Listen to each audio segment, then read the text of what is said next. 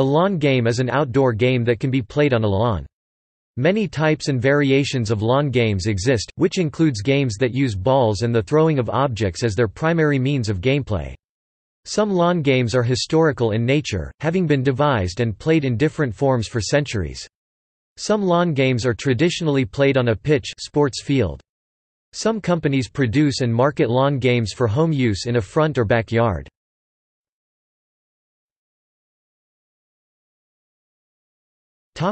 History. The lawn game bowls lawn bowling dates back to the Middle Ages period in England. Many local forms of round ball throwing and rolling games, such as bocce in Italy and bowls in England, became popular by the Renaissance. It has been suggested that a game similar to bowls was played around 5000 BC in ancient Egypt, based upon items found in ancient Egyptian tombs. However, it has been suggested that bowls itself likely originated from ancient Rome, in a game played by Roman soldiers that involved rolling a ball as close as possible to mark on the ground.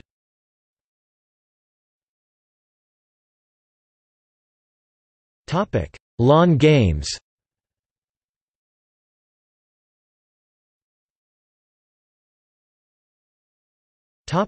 Ball games.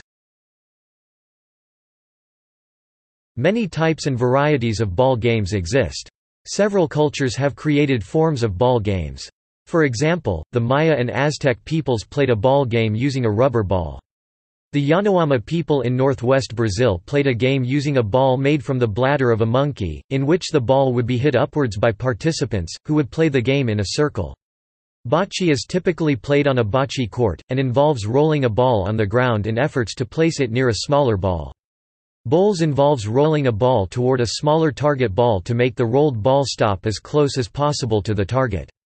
Croquet involves hitting wooden or plastic with a mallet through a series of hoops. Croquet became popular in England in the 1860s. In the United States, the game is governed by the National Croquet Association, which coordinates annual tournaments. Several variations of the game exist.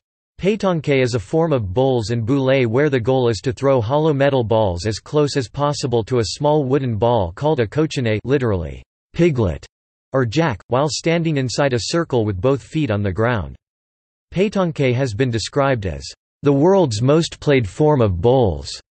Backyard golf is a game played in the United States that involves elements of golf.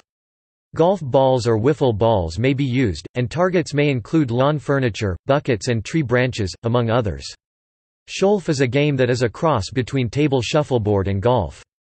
Players take turns putting golf balls into scoring zones printed on a putting green. Ball games.